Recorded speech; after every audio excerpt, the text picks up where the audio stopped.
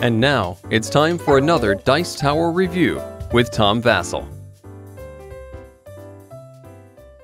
Hey folks, today we're taking a look at VivaJava, the coffee game, the dice game, which is a ridiculous name, but VivaJava, the coffee game, came out a year and a half or so ago from Dice Hate Me Games, and I liked it, although I wasn't nearly as in love with it as many others were. I found it a decent, interesting game about getting coffee and researching and such. I'm always interested when something says the dice game because I love rolling dice. So let's take a look and see if this one is like the board game, better than the board game, worse than the board game. Is there any other options? Probably not. Okay, let's just see how it works first.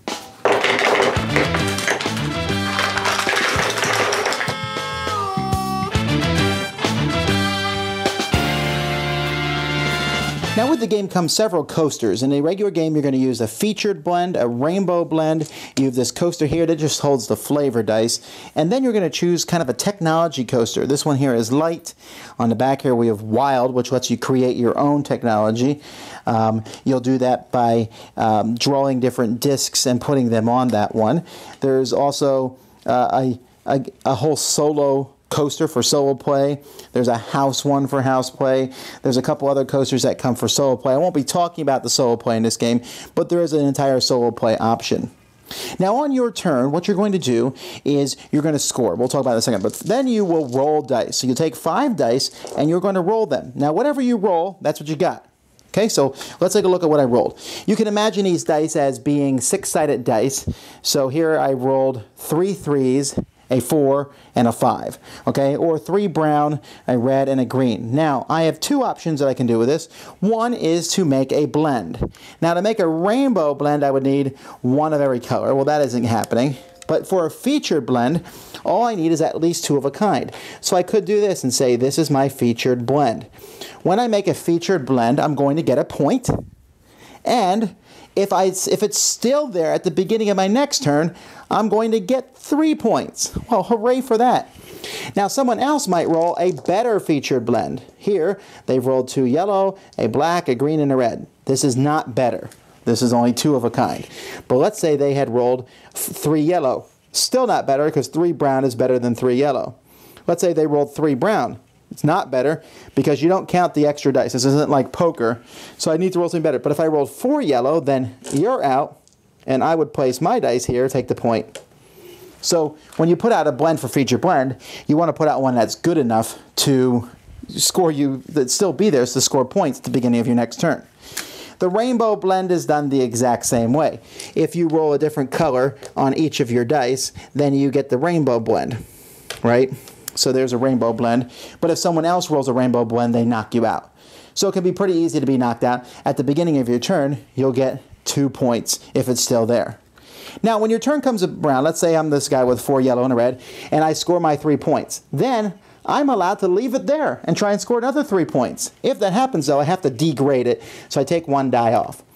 If it's still my turn next turn, I get another 3 points, and no one's beaten it yet, then I would degrade it again and skip my whole turn. Of course, now it's going to be easier to beat, and then it will be really easy to beat, and then the last time you have to get rid of it because you're never allowed to have just 1 die. But what if I don't beat the feature blend or don't roll a rainbow blend, and that's going to happen often? Then each person in front of them has a little sheet called research. So let's say that let's do a quick roll here, and this is what I've rolled here. Well, that's probably not good enough for a featured blend, but I have 2 yellows, a white, a black, or a red. And what I can do here is mark off points with a pencil or pen and take research.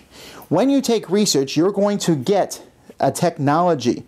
Here, if I get 2 marks in yellow, I can use the yellow technology once.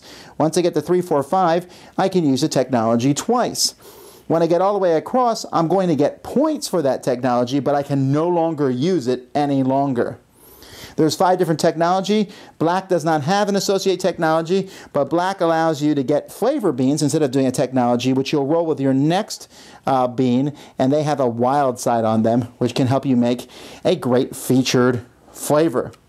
Now, what are the technologies? Well, this is what's really cool about the game, is they're different for each game. White technology, for example, lets you re-roll the dice once or twice. A lot easier to make a feature blend when you can do that. This green one here, extra flavor, gives me an extra flavor dice to use. This one here, I can block an action that someone else has. The discs have it. Once or twice per game, I can block an action and say no one's re-rolling until the beginning of my next turn. Over here, improve a bean. I can change a 3 to a 4 or a 4 to a 5. And there is all sorts of different technologies. These are the 5 that come here on the light one. But like I said, if you use the wild one, you always have a re-roll. But there might be something else, like there might be this one here, a flip bean, which lets you flip one of your dice to the other side of that dice. You can change a 3 to a 4 or a 1 to a 6. And there, I'm telling you folks, there's a whole ton. So every game is going to be different. There's a card that explains how each of the technologies work. And there's also different types of technology. So when you start the game up, this one here shows a die, so this one would go here. And then you would take 1 star here. This gives you extra research points. Here's a special one, a reboot, and another special one, morning favorite. And each of those has very specific things they can do. Now on your research pad, you're going to keep track of your research, but you're also keeping track of your points. Remember, you get a point whenever you take a flavor, make a flavor, whether it's rainbow or featured blend. If you still control rainbow at the beginning of your turn, you get 2. If you still control featured blend at the beginning of your turn, you get 3. When you finish a technology, you will get points equal to the number on that technology. You can see here that the flip bean is a 3 and the reroll is a 3 and the extra research point here is a 2. And the first person to get the 21 points, which again, you're marking them off at the top here. Let me show you an example score sheet here. You mark them off. First person to get to 21 is the winner of the game. Fantastic. Automatic on the shelf here when I find a spot for it. But I will find a spot for it because this game is great. Essentially, this game is Yahtzee with technology.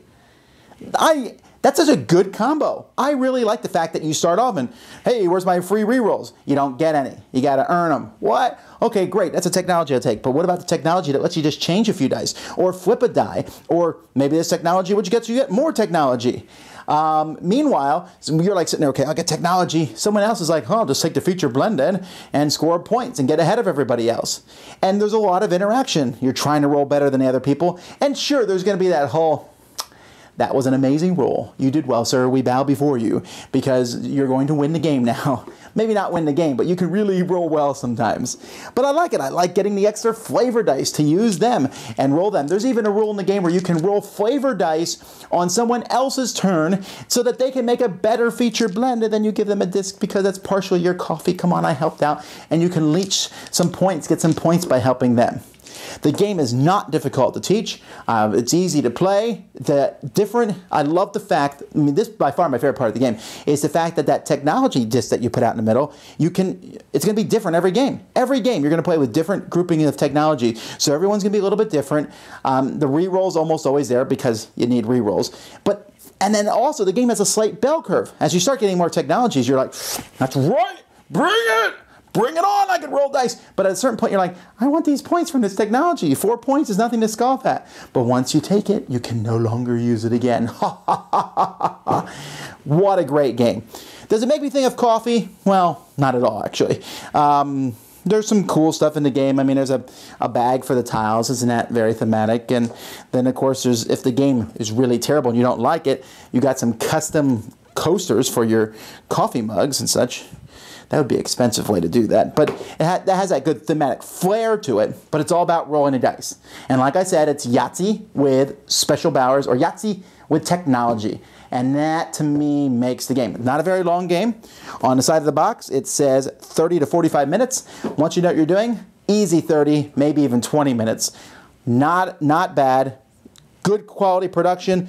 Dice look good. And get this. Here's your first player marker. I love this. I was like, why is it rubber? No, it's an eraser too. Although, I mean, I guess if you use it a lot, you no longer have a first person marker. But I had to steal one from another game. But wow, I don't know. I like this. Very great game. I highly recommend it. VivaJava, the coffee game, the dice game. Thanks so much for watching the Dice Tower videos. Find more great videos and reviews, as well as our top-rated audio podcast at Dicetower.com. You can also find other great shows at DicetowerNetwork.com. I'm Eric Summerer, and you've been watching The Dice Tower. The Dice Tower is sponsored by Cool Stuff Inc., where you can find great games for great prices. Cool Stuff in stock. Check them out at coolstuffinc.com. Shut the door.